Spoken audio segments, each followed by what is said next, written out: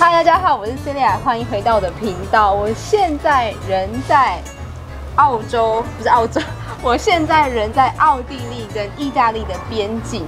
So what's the name of this region? South Tyrol.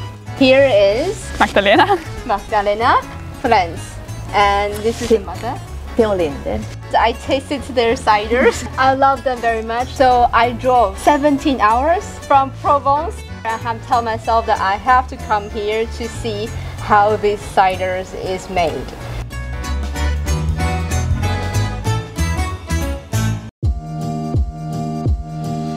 You know, it's my first time actually in the regions, and I saw plenty of vineyards surrounded.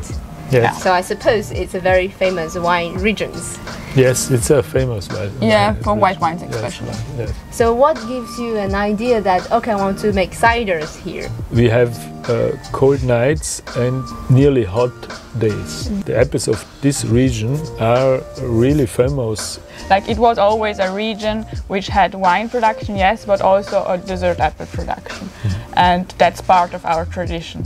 Late 19th century, our apples went to Russia by train. Wow, as a gift you see, Yes. it's very well wrapped. So for that time it was far away. It was so far, like the moon today.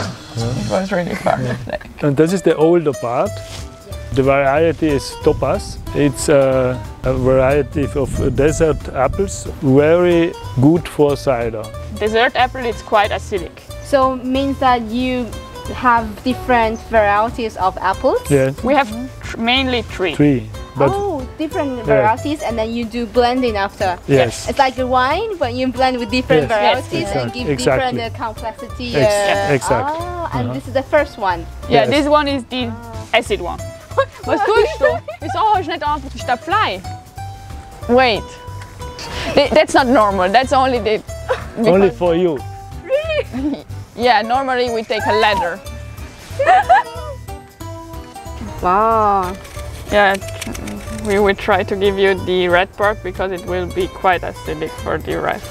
We have also more aroma expression when it's like in 1 month. We have more parts which have that character. Yes, it has more fruitiness. It's acid, but the texture is very crispy, and the aromas of the apples very intense. Okay, that will get more intense. You pick the apples by hand, right? Yes. You pick one by one? Yes. Yes. We are on the platform. Limitation to not fall down. We put those boxes like that. Yes, and I can pick up and inside. Put inside. And one is full. We go to one of the bigger boxes, and then you open. Oh! So this is everything.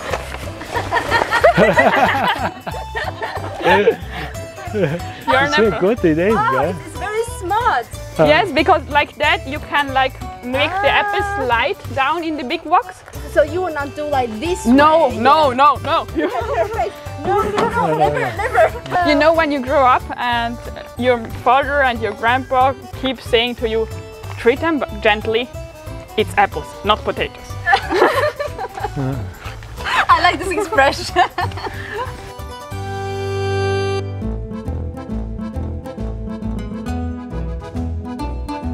I just saw that you come with a little Platform? special Yes. car.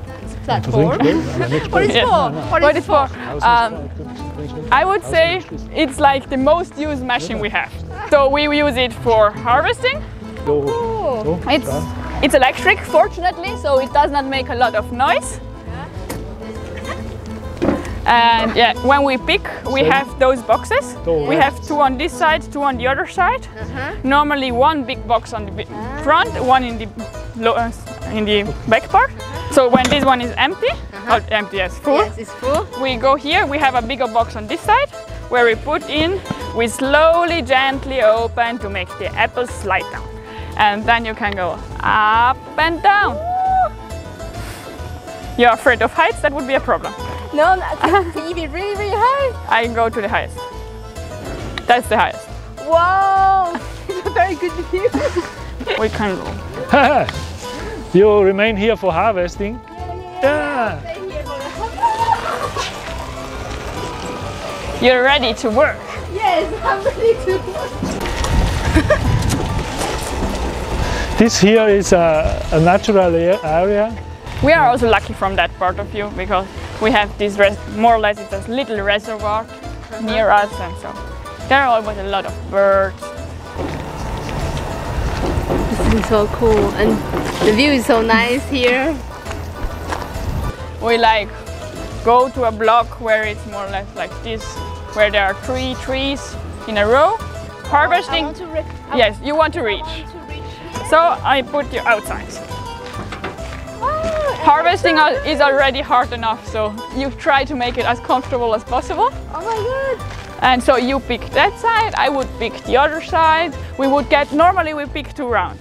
The first time you get only the red ones, then 5 days later you go again and pick the rest. And you have a best select of the apples according to ripeness. Yes. This machine is so cool.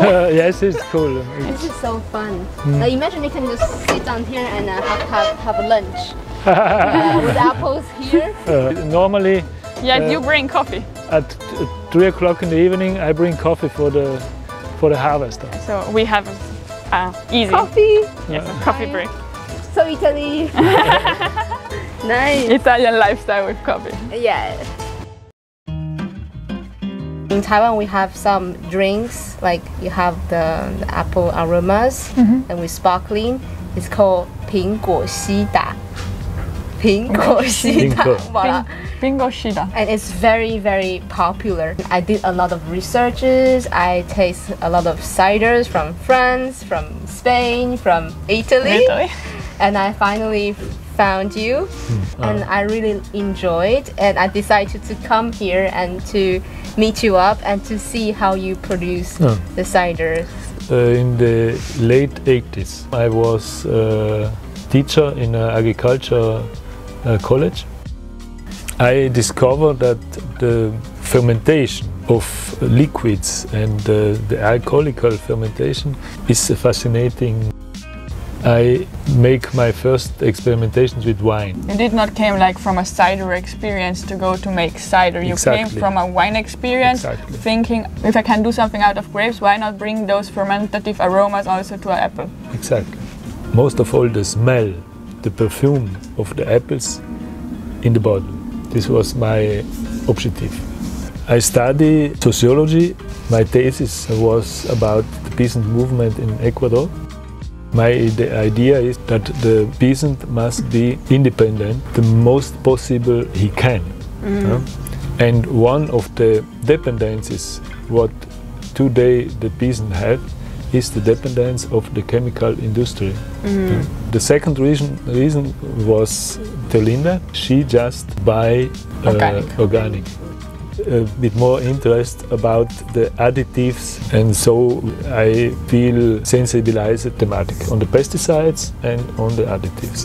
For me it was clear that when I continue the activity of my father, the only way is organic. And so to plant protection from not organic farmers, we have one big hedge. And so that's our hedge. And my father planted it. It's now quite old and fit. A lot of different plants inside. Quite also a niche for biodiversity. We have a lot of birds inside. And this year we even found a deer next to it. Apples eaten by the birds, yes. By the birds. It's part of our contribution to the wildlife. So what's this? These are prunes. Prunes. They are nearly ripe. They are nearly ripe here. This year we will have a lot of jam. Look at this place. You have so many different fruits to collect and to eat. Yeah, we have quite a lot of diversity for at least for personal use. We have some other fruits as well. So you walk here and then you got hungry and just pick some fruits. Yes. I think it's maybe ripe. Maybe. Prune. Yes. 栗子，黄梨. And last time I have tried one cider is rosé ciders. Yes. And you told me the rosé cider was made with a very special. Yes. In the middle of the other varieties, we do not have a lot of trees of that. That's why we also do not have a lot of rosé cider. When we have really cold days at the beginning of its frost. That's frost damage, yes. Look at that. 看着就像红心芭乐. So if you make cider with these apples, what gives it? It's a similar to with the rosé wines, no? That there are red berries. I'm going to try. No, it tastes like framboise, like berries. Yes, raspberries. You have the raspberry taste of these apples.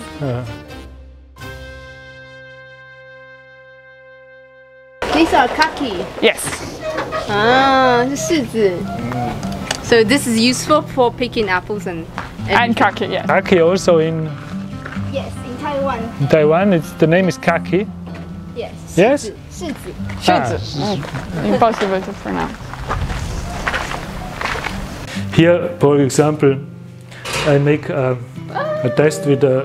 Yeah, but don't open it. You experiment a lot of stuff. Yes, this is with the Skin. with the skin of apple. But it had a nicer color a year ago. It does not have really a nice color at the moment. They experience a lot of stuff. There are trials. Some of them are nice, some of them are only funny.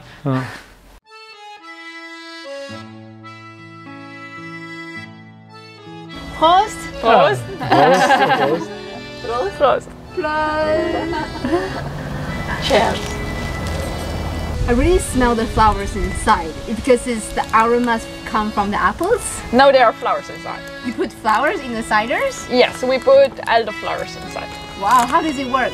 Like, they flower in around June, and they are white flowers, and probably you know, and we cut all away the green parts, so it stays only the flower itself, and then we freeze them. And you freeze the flowers? Yes, and we conserve them frozen. And it's hand-picked? They are picked in June this year, yes. I had the idea because when I was a child, in the summer I was with other hay harvest in the mountains. Elderflowers, flowers finally of June, and they pick the flowers and put they in a bottle with water, sugar, and lemon, and a bit of wine. And they let them fermenting. Drink them during fermentation.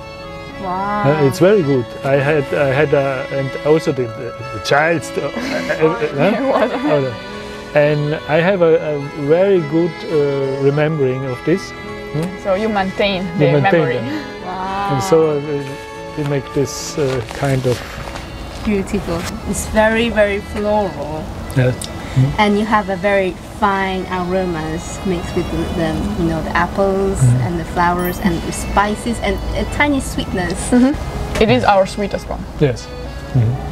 One last question. What is cider for you?